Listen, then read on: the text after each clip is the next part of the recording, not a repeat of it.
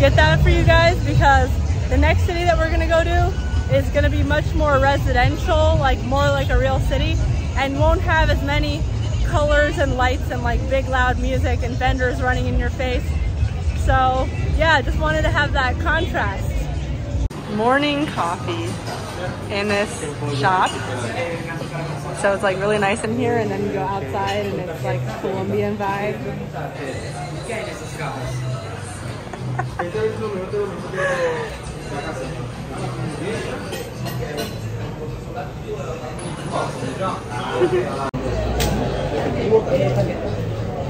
Okay, so now I'm one of those people that like takes a picture of my food, but guess how much this was?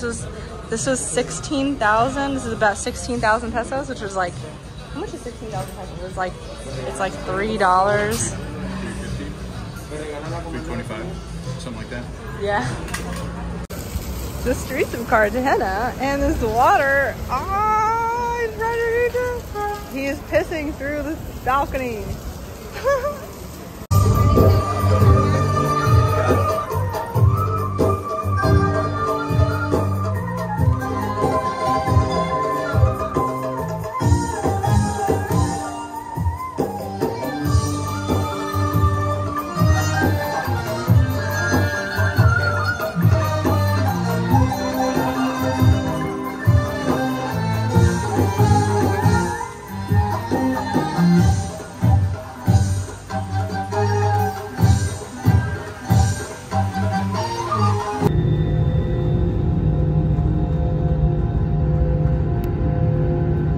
What's up, you guys? So I'm talking a little bit quieter in this video because I'm in like this quiet office space, and it's really just because I wanted the sound to be a little bit better, but I also don't want to be too loud to interrupt everybody else's working. So I just wanted to talk a little bit about dating in the Orthodox Jewish community, what it's like, what it was like for me. So I grew up going to an all-girls school system called Beis Yaakov. Most people in the Orthodox Jewish community will have heard about it. It's an all-girls private school system that is like the most disciplined one, the most disciplined mainstream Orthodox girls' school. And there's a lot of rules when you're part of that school. It's not as they tell you when you start studying there. It's, you know, it's not just a school, it's like a lifestyle. Like you have to commit to a certain way of dressing, a certain way of living your life, you commit to a certain way of like, you know, you're committing to letting go of certain literatures, you know, anything secular music, secular, you know, internet, television. You're committing to a much more pious Orthodox lifestyle. You're in certain schools, and they have this school all over the country, all over the world. Actually, they have Beis Yaakovs all over the world. Beis Yaakov, that's what it's called. That's like the Ashkenazi way of saying Beth Jacob. So yeah, they have this all over the world. And in certain schools, they won't let you have a phone, they won't let you drive as a girl. Very stringent, like, you know, keeping women within the faith practices. And it's a lot of fun for a lot of people. Like, you know, it's like its own little community of girls. They have summer camps that kind of follow this structure. They have seminaries that follow the structure, like the seminary that I went to and I studied in for a year in Jerusalem after high school. And a lot of people's like lifestyles are very heavily influenced by this school system. You know, they help you prepare for marriage as a Orthodox Jewish woman. And, you know, I can go into the details of like how Beis Yaakov was started and the whole reasoning behind it, and, you know, maybe in a different video I'll do that. But what this video is actually about is dating in that community, in a Beis Yaakov influenced community, which tends to be more ultra-Orthodox, more yeshivish, more like sheltered from the secular world. You know, it's like the opposite of secular dating. So what it was like for me, the community that I grew up in was based in LA, California, and it was the dating system for girls like me, like in my community, in my, you know, status of religion, was through a matchmaker. So we dated through a matchmaker. Typically what girls in my school would do was they would, after high school, they would spend a year studying in Jerusalem or in anywhere else that was where there was like a Beis Yaakov seminary, but usually it was in Israel. So we would study for a year in Israel, study about like everything that there is to know about like Tanakh, the, you know, texts, you know, biblical texts, prophetic books, laws, halachic laws, you know, like everything that we needed to know in terms of like Jewish family and lifestyle, and but to that standard. And a lot of people after seminary would go on to either become like teachers in that movement. They become, you know, like rabbinic female teachers, but in the ultra-Orthodox way, which is very different than like what we have nowadays, like female rabbis, nothing like that. It's within the community, becoming a teacher for women. We actually didn't study Talmud. We didn't study Aramaic like the boys did. Very different type of studying for women as was for men. For women, it was more, in my opinion, it was more brainwashy, and like the men were actually more focused on like the scriptures, and they're more focused on debating and exploring the Talmud, exploring the law, going back and forth. There was more room for questioning. There weren't curfews, you know what I mean?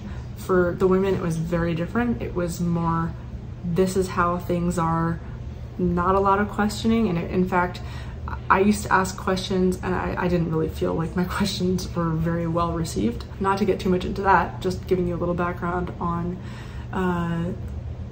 women versus men. And then after seminary, what would happen is usually you would get into the matchmaking system, the Orthodox matchmaking system, which is, you know, there's a matchmaker, gets paid out, you know, the way that they make their money is after they make a match, you give them a gift, depending on the matchmaker, usually a couple $1,000, once they set up two people and it's a successful match that goes to marriage.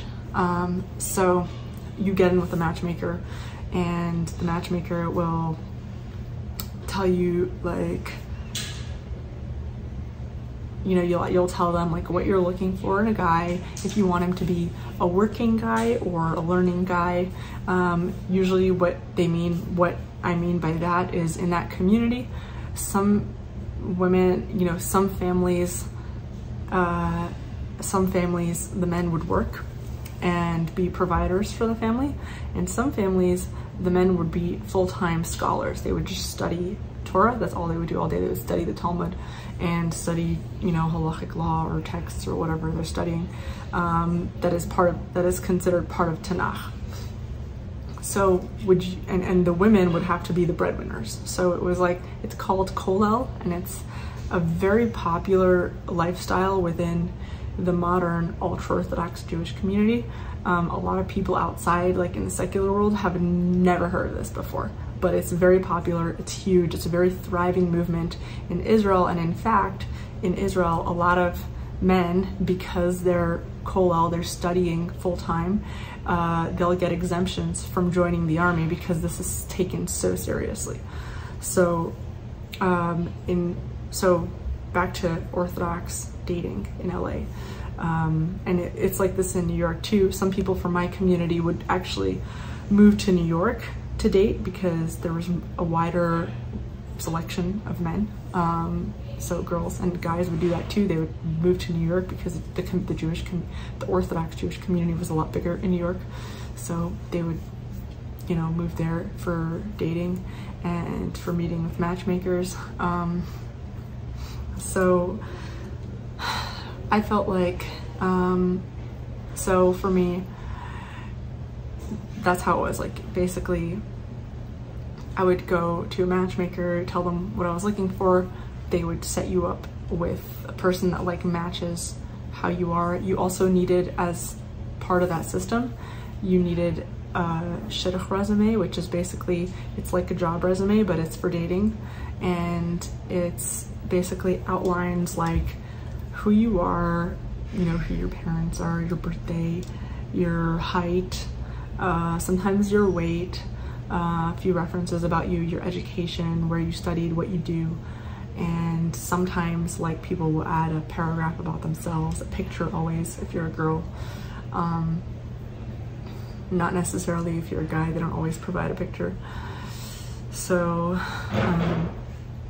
yeah, they'll basically just like have all these things outlined. I'm just gonna add really quickly. So the reason why the dating system is so like manicured, and it sounds very much like a job interview almost, like, you know, you go out on these dates, you know, you provide like a resume, and then you have the meetings, and the meetings are very moderated by the matchmaker. They're highly business-like, you know, you enjoy with the person and get to know your chemistry with them, but a lot of it is also like very down to business, asking them questions about themselves. They ask you questions and it's very rigid, and a lot of that is necessary because in that community, like, you're raised to not be having regular contact with the opposite sex. You know, you're raised not being allowed to physically touch the opposite sex.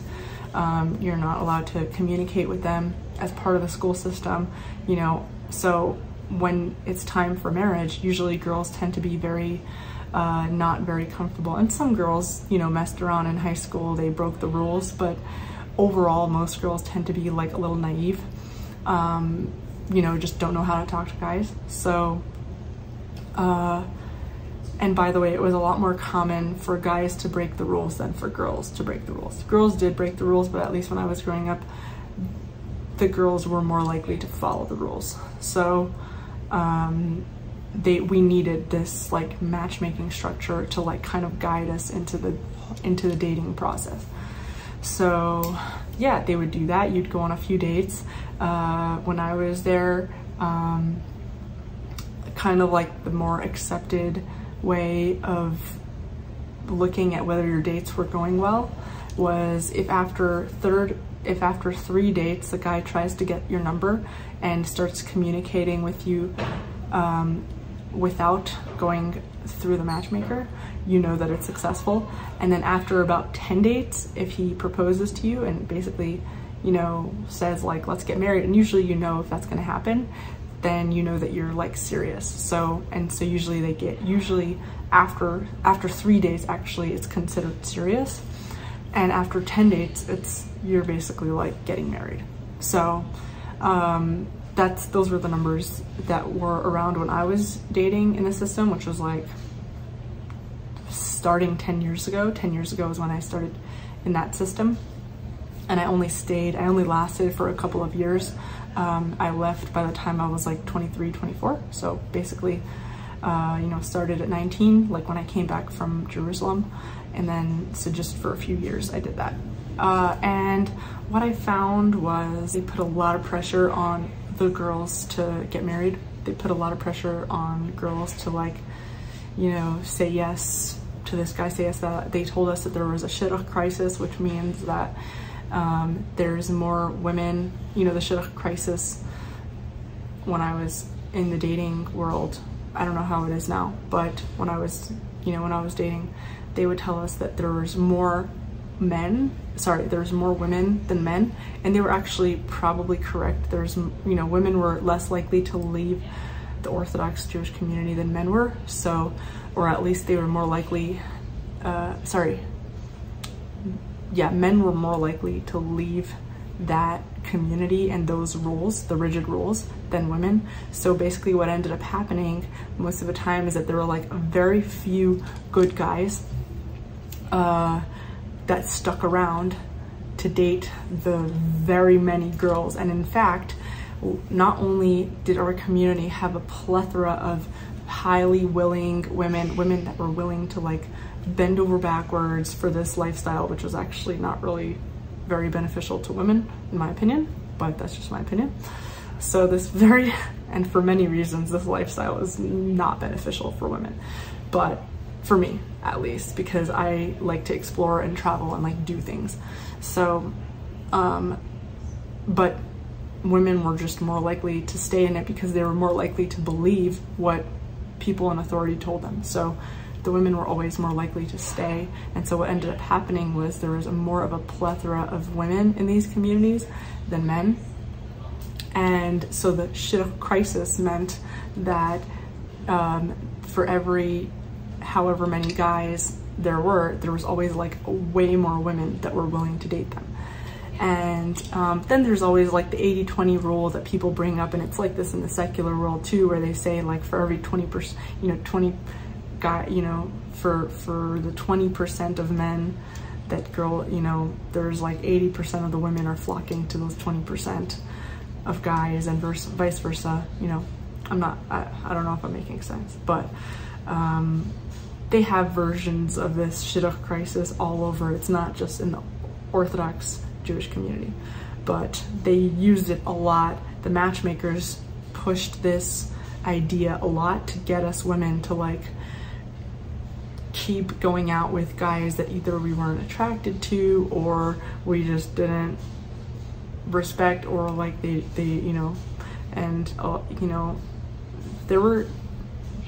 they were all really nice. The people that I went on dates with, always very nice guys, but I just never was attracted to anybody. Like it was really hard for me to feel attracted to anybody.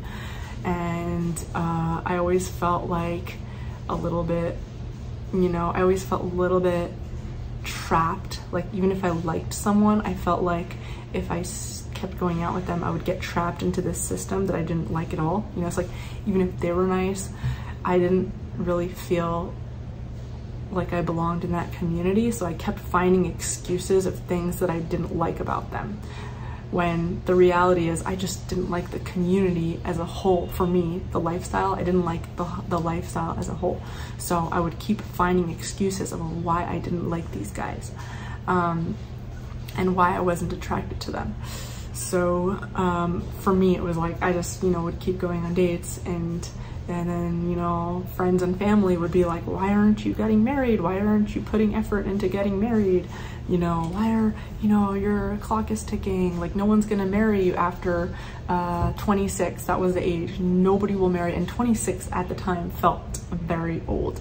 So I was like, okay, like I'm definitely gonna get married before 26, and I'm 29 now.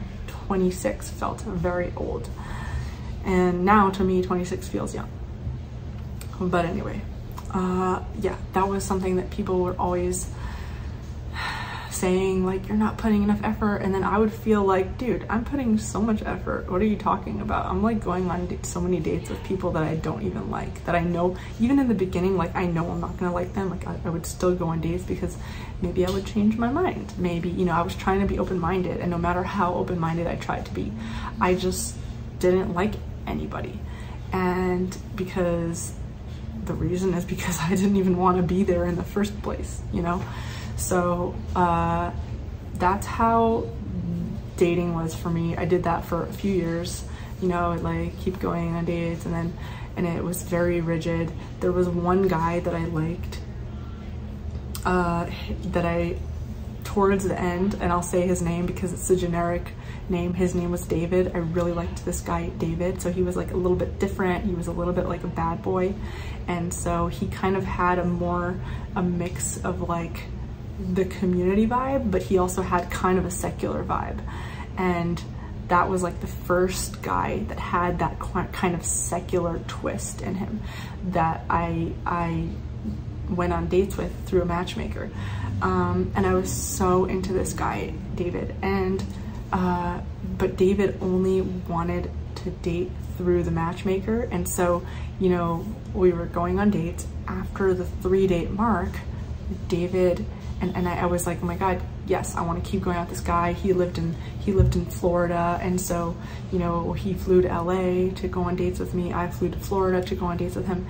And then after like the 3-date mark, I was seeing that he still wasn't trying to get my number. He still wasn't communicating to me directly. He only wanted to go through the matchmaker. So I already knew, like, okay, this isn't very serious, because usually like after 3 dates, or even earlier, sometimes the guys are gonna be more willing to try to get your number.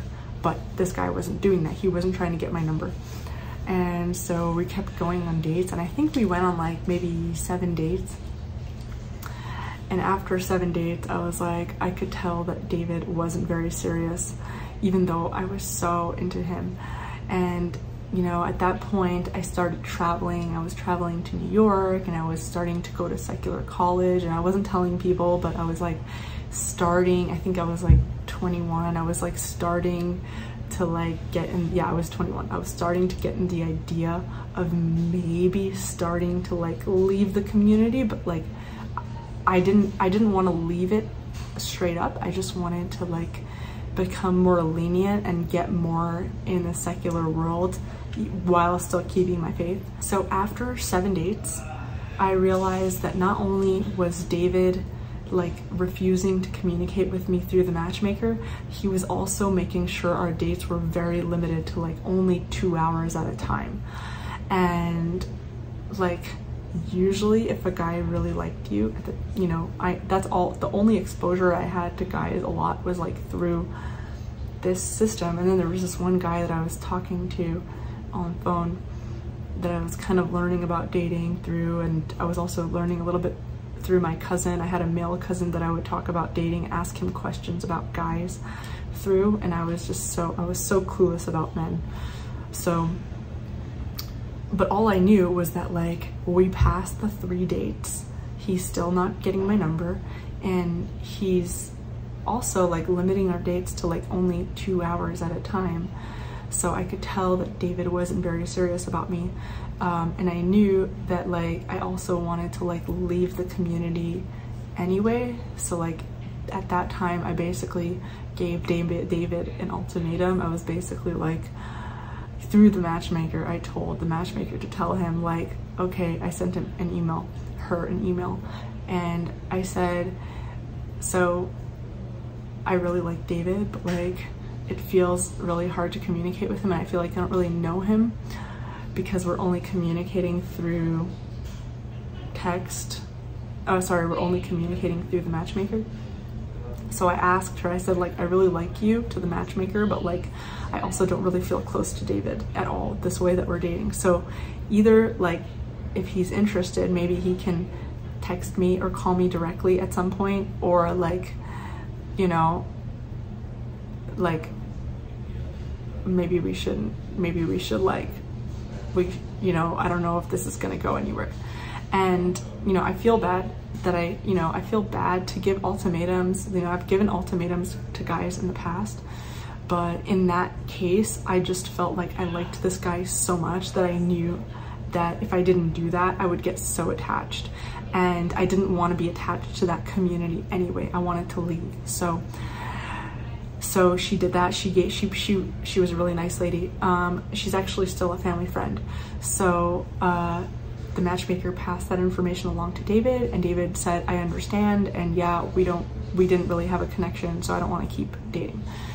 So we didn't talk anymore. And then like I remember like since that time, like I started to like make my leave out of the community, and like, you know, I was going to college, traveling. I started traveling, and I started like eventually planting the seeds for like leaving, you know, going off the derech, leaving the Orthodox Jewish faith. And over time I started to get messages from the matchmaker, like, you know, over the span of like every 6 months I would get messages from the matchmaker, and she would reach out to me and be like, hey Pardes, you know, David's interested in going out with you again, you know, he's interested, whatever. And she would do that, and I'd be like, are you sure? Because like if he was interested, he has my number, right? Like he could reach out to me directly.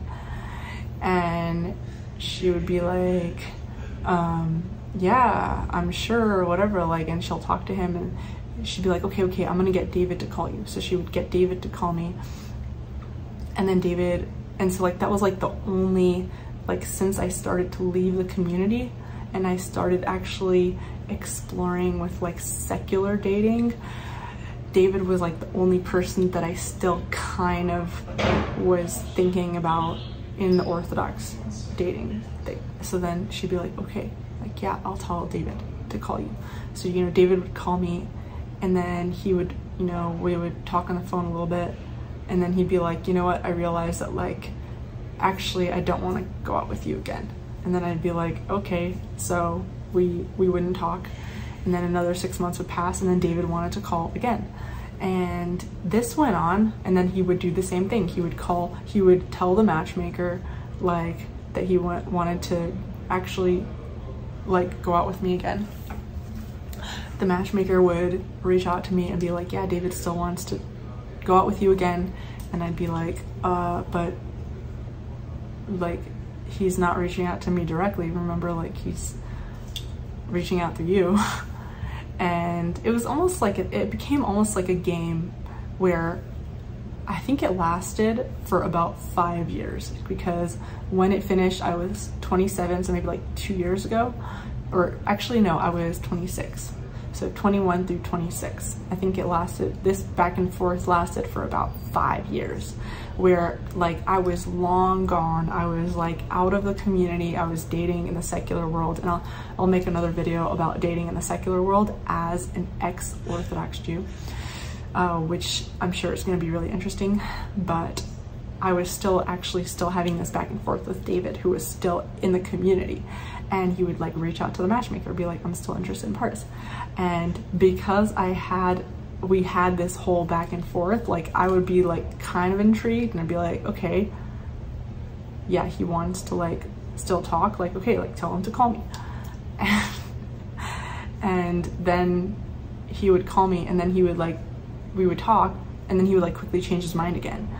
And so I remember when I was 26 years old, and this happened like every 6 months. Every 6 months he would do this, and he would want to talk, and then he would change his mind, and he would not want to talk anymore. And then, you know, so when I was about 26, the summer, I remember it was summertime, he actually, I think he reached out to me directly. And then he was like, you know, I think it was, he reached out to me directly. Oh no, it was through the matchmaker again. He did the same thing, yes.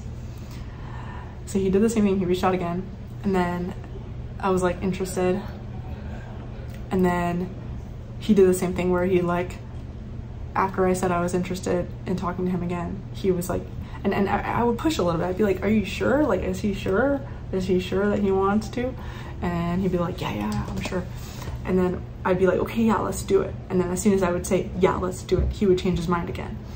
So, yeah, I was 26 years old in the summer of, this is 3 years ago. So in the summer of 2019, after he did that, I was like, wait, I'm not gonna let him like end this again without an explanation, because like, I don't understand what's happening, and I wanna like figure this out once and for all. So I call him back, and I'm like, this is important, I need to talk to you. And he's like, okay, what's going on? And I said, so like for the past 5 years, we've been doing this back and forth where you say that you want to like go out with me, and then you change your mind, and then you say you want to go out with me, and you're trying. And by this time, like I wasn't attracted to him anymore. You know, like when I had first started going out with him, because he was the first he wasn't even secular, but because he was the first guy that I had met that I liked that was kind of had a secular vibe, I was attracted to him at that time. But over the years, like that kind of faded, because I just didn't, you know, I didn't know him, and also like I didn't know him too well, and also like I didn't, you know, I was just in a different world. I had met so many secular people since then, so that it wasn't as interesting and as exciting as it was back then. So at this point, it was more just intrigue, like why this back and forth every 6 months, what happened, and you know, just what's going on. Like I really actually liked you, and I really wanted to date you, and like I really wanted to do this, and like you just kept doing this back and forth. And he said, well, the truth is that I was whenever I call you and then I change my mind, the truth is, like, the way that it happens is that I get horny. And I heard that you're not religious anymore, and like in the Orthodox community, religious girls aren't gonna give me, like, you know, the temporary gratification that I need. But since I heard that you're not religious anymore, I thought maybe you'd want to do that with me because I remember that you were attracted to me. So I thought maybe I could fly you out and you could, like, you know, have sex with me and, you know, do some stuff with me, and then like, we don't have to talk about this again.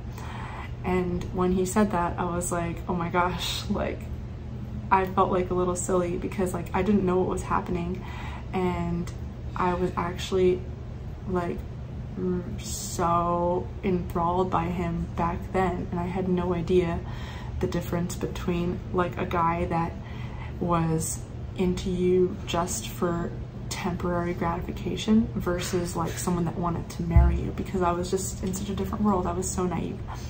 And so then I was like, well, you know, like, just because I'm not religious anymore, it doesn't mean that all I want to do is temporary gratification. You know, like, I still want long-term love. I still want, like, you know, a family and all these things. You know, it doesn't mean that I've just dropped all of that, you know. But that was, like, the end of that chapter, and he never did that again. He never reached out to me again. And then that was, like, really the end of my that was really the end of my Orthodox dating. That was, like, completely the end of it. And yeah, ever since then, you know, I haven't really had to do any of that anymore. I've just been dating through the secular way, which has been quite an experience in itself, and I'm excited to tell you more about it in future videos. Also, sorry that these videos are so long-winded and not very organized thoughts. It's just that I have so much to say on every topic that it could just go on and on and on forever. Like, even this video, it could just keep going on and on if I don't, like, give it, like, an end time. That's how Orthodox Jewish dating was for me. And actually, there's another video, like, years ago, a live stream that my childhood friend Lila and I talked about a little bit about this Orthodox dating, how it was for us, and we compared our experiences a little bit. For everybody, it's different, and this is how it was for me in my community.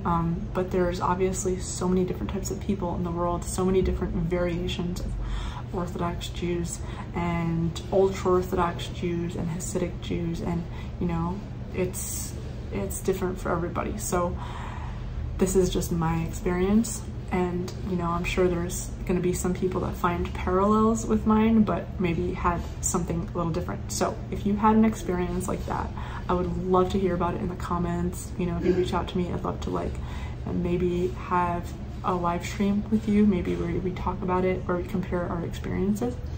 And if you have any questions, I would love that too. Any topic ideas for another video. All right, thanks. See you guys later.